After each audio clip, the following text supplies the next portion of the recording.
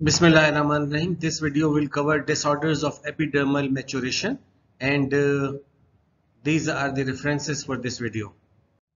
In the classification schemes of the skin disorders, the ichthyosis is considered under the head of diseases of the epidermis. There are many disorders that are labeled under the term of disorders of epidermal maturation, and one of these is ichthyosis. Ichthyosis is derived from the Greek word ichthyos, that means fishy. So this group of inherited disorder, some of these are also acquired also, but this is a group of inherited disorder that is associated with chronic excessive keratin formation that result in hyperkeratosis, or morphologically on the skin it results in fish-like scale formation, or in other words you can say that this is a group of hereditary disorder of keratinization with a different pattern of inheritance and genetic defects, some of which are known, and one example is transglutaminase, that this mutation that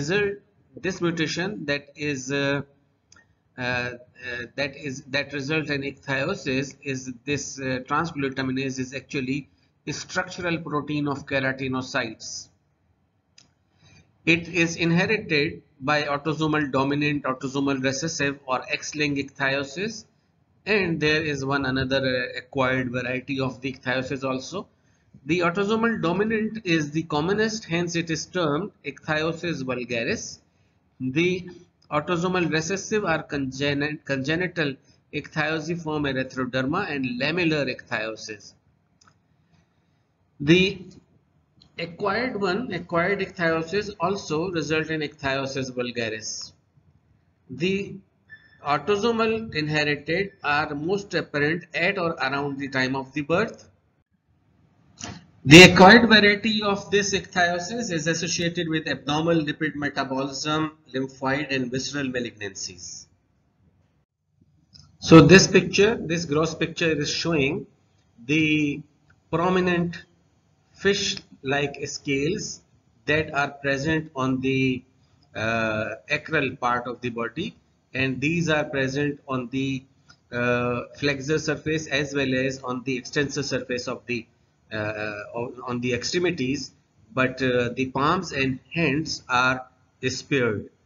Then this is the closer picture, which is showing that this is the fish scale like prominent fish scale like appearance, and this stratum, and this is due to compacted thickened stratum corneum. So there are three processes that are involved in the pathogenesis of ichthyosis. One is the increased cohesiveness. In the stratum corneum, the cells are they are cohesive in nature, and this is due to altered lipid metabolism. Then this abnormal keratinization is due to impairment in the formation of the tonofilament and keratohyaline synthesis as a result, and there is excessive cornification. Then increased basal cell proliferation is also there, and this increased basal cell proliferation is associated with decrease in maturation time or transit time of the keratinocyte through the or towards the upper layer.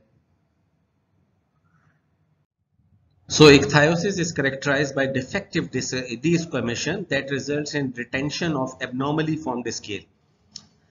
The pro-adhesive cholesterol sulfate is present basically in the intercellular spaces, and there is an enzyme that is steroid sulfatase, and this steroid sulfatase is responsible for the removal of this pro-adhesive cholesterol that is present in the cholesterol sulfate that is present in the intercellular spaces.